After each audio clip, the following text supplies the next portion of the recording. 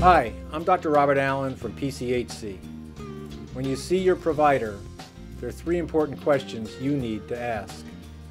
What is my condition? What are we going to do about it? And what must I, as a patient, do? Your provider will answer these questions with clear explanations. At the end of your visit, your provider will ask 3 questions of you. What do you understand about your condition? What are we going to do about it?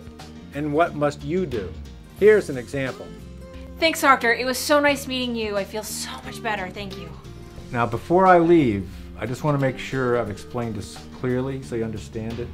So can you repeat back to me what I explained to you?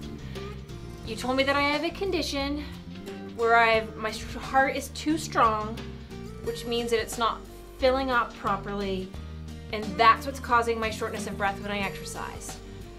So what we're gonna do today is you're gonna give me a medication, and the MA is gonna come in and fit me with a halter, and depending on that test, I might have to get a defibrillator, but I'm not gonna need surgery, and I feel so much better about that. I don't know, did I get everything right? You had it all perfect, and I think you understand it. Be ready to share your answers with your provider. You'll have a solid understanding of what to do, and together we'll move toward a good outcome.